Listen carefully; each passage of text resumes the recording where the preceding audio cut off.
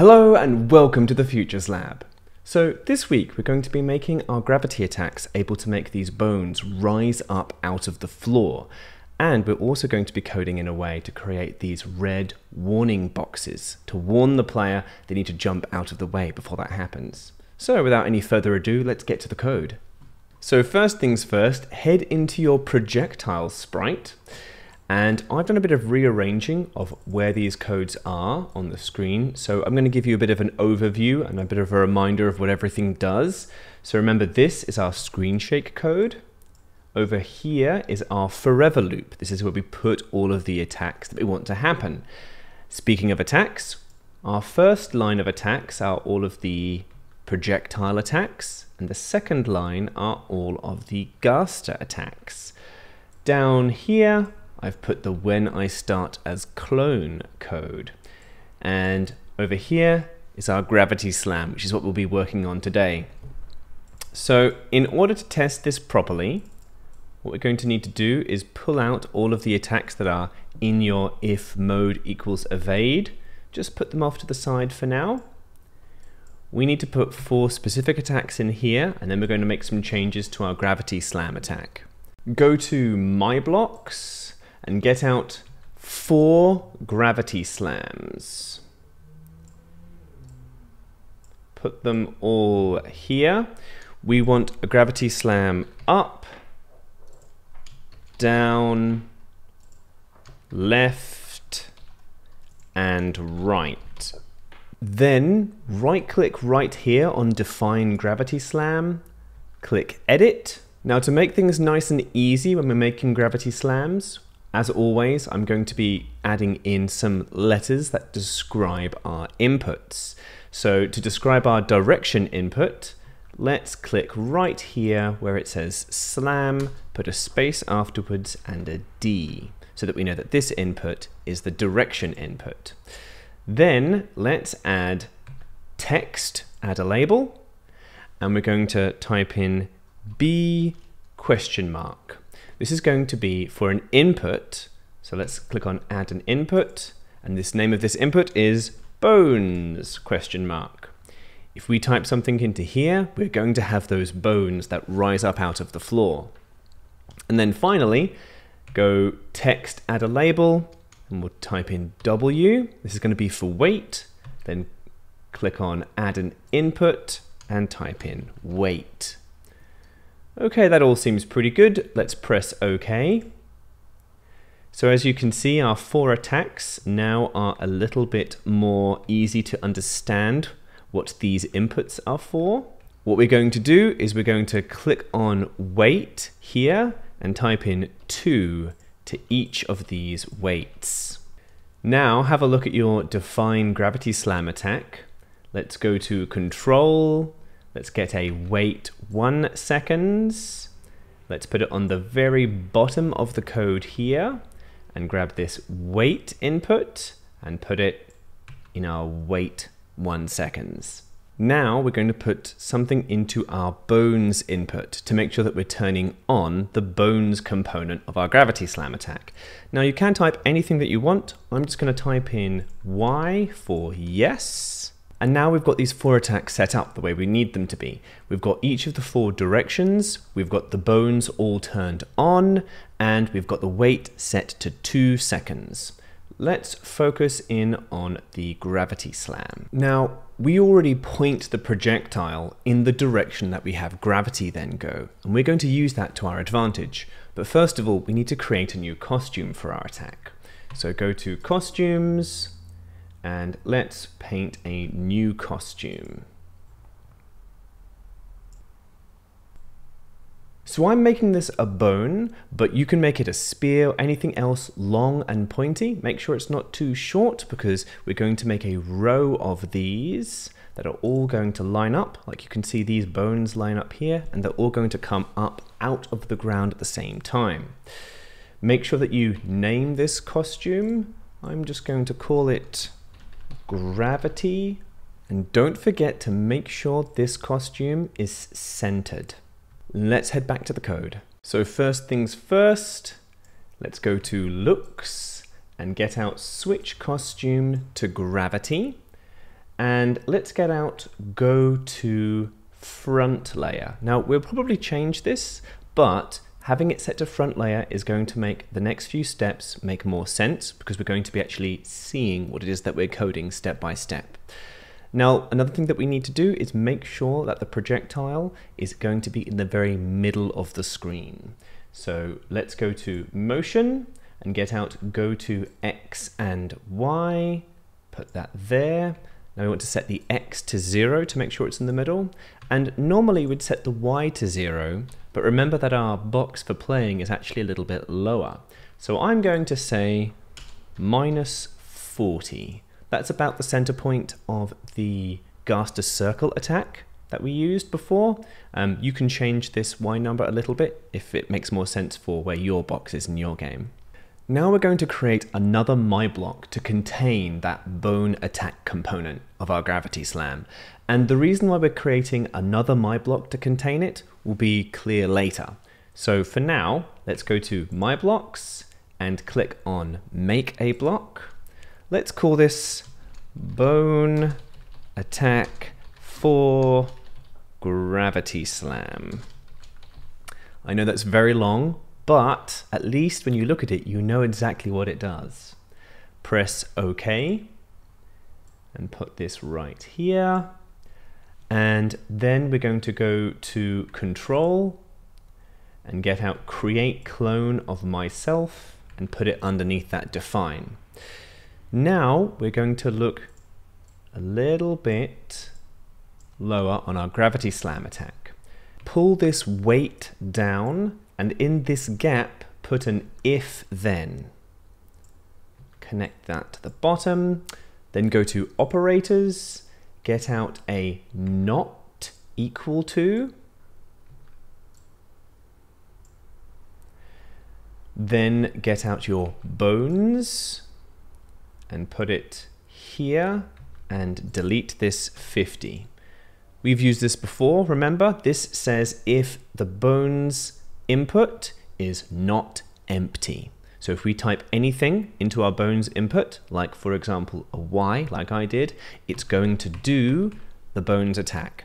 If we leave it empty, type nothing into it, then it won't do the bones attack. Then we're going to get out a MyBlock, our bone attack for the Gravity Slam. Let's actually see what that looks like, shall we? What we should be able to see is the attack spawning and then disappearing. And as you can see, the bone is facing in the correct direction each time. So that's very good. So we've got our bone facing the floor that we want it to eventually rise out of. That's very good. That's a good start. Let's move it towards that floor and see what it looks like. Let's get out move 150 steps and put it right here. Let's have a test and see how far the bone goes. Now I've run into a little bit of a problem. It turns out my box is not perfectly square. It's wider than it is tall. It's more of a rectangle. And what this means is that the bones on the left and the right, as you can see, are nice and close to the box. But look at these ones on the top and the bottom. They're actually really far away. Now, if you already have a perfectly square box, just make sure that you find the nice midpoint. Make sure that your move is set to an amount where the bone is nice and close to the edge of the box. And you can probably leave the code as it is. But for everyone else like me, we're going to make some changes. Let's zoom in a little bit here. Let's move that up there and get this move 150 steps. Let's duplicate it until we have 4 of them. And let's put each of these 4 into one of these if direction equals. Make sure that you put it after the point in direction, because we need to make sure it's pointing first. And then while we're looking at our code run, we can change these numbers.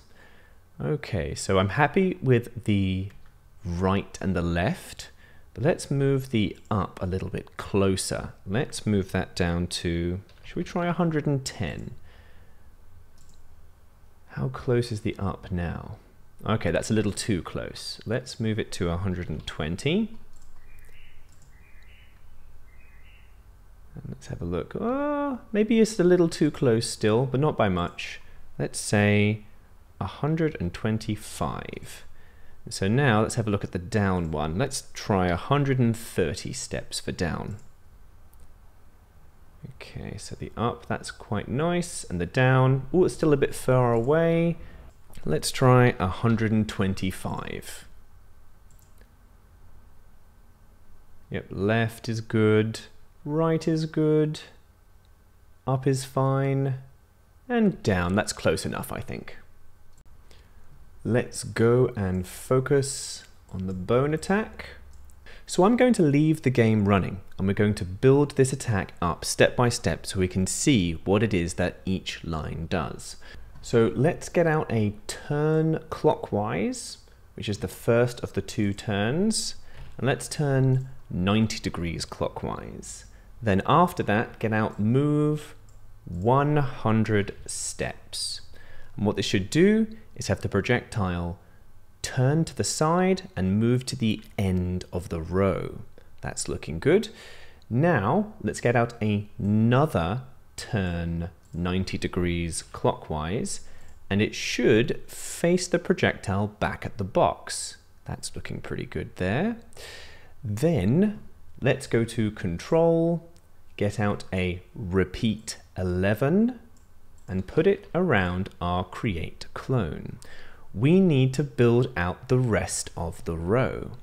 To do that, let's go to motion, get out a turn clockwise 90 degrees, and you'll see we've got some cool little crosses happening now. Get out move 20 steps, and then get out turn anti-clockwise 90 degrees. And you can see what's happening now is our individual projectile, it goes to the end of the row, it creates a clone of itself, and then it turns, moves, turns, creates a clone, turns, moves, turns, creates a clone, and does that all the way down. And so we've got this cool effect now, and we can see that all of these bones are facing in the correct direction. And now here's the answer for why we created this define bone attack for Gravity Slam as its own MyBlock. We're going to right click on it, we're going to click on edit, and we're going to click on run without screen refresh. And now all of the bones will appear at the same time, which is important if we want them all to move at the same time. Speaking of making them move, let's go and do that now. Go looking for your when I start as clone code. Go all the way to the bottom. Now grab this repeat 10 change ghost and move that down. What we're going to do is we're going to right click and duplicate this if costume name equals wave. And we're going to pull this out so that we've got if costume name equals gravity. Remember to spell this correctly. Spell it the exact same way you spell this costume here. Now we're going to go to control, get out a wait 0.5 seconds, get out a repeat 10, go to motion, get out a move 3 steps, then duplicate this repeat and make it move -3 steps. So this 0.5 second wait is the wait that allows you to jump out of the way from the rising projectiles. Repeat 10 move 3 is how far and how fast they rise out of the ground. If you change this move, make it larger or smaller, you will change the speed. And if you change this repeat, you'll change how far they go at that speed. Obviously, try and keep this the same as this, and if you want to get experimental and a bit complicated with it, feel free to tie these to a variable if you want to have different types of gravity attacks, whereby the bones can come up further. Now there's only one nice little touch we need to make, and that's to head back up to our Define Gravity Slam and change this go to front layer to change to go to back layer. And now we should have something that looks pretty authentic. Yeah, excellent. We've got these bones nicely rising up out of the ground. This looks very good. One thing we should probably do is, now that we have a way of turning our heart into the blue soul, we should make it so that we can turn it back into the red soul. And this is actually very nice and easy. Go to Events and get out Broadcast. I'm going to put it right here in my attacks. Then click on the broadcast. Let's make a new message and call this Red Soul. So when you're making your attacks here, just put a broadcast red soul whenever you want your heart to go back to the red soul and be able to move around without any gravity. And then go to your heart sprite, get out a when I receive red soul. Nice and easy. We just need a switch costume to red. Done. So actually, I think we're going to leave the red warning rectangles for next week. So as always, you can subscribe and ring the bell to see when that episode is ready for you. And let me know in the comments what you would like me to do next, or if you would need any help with your project. Aside from that, stay awesome, be cool to each other, and take care of yourselves. We'll see you next time, ninjas.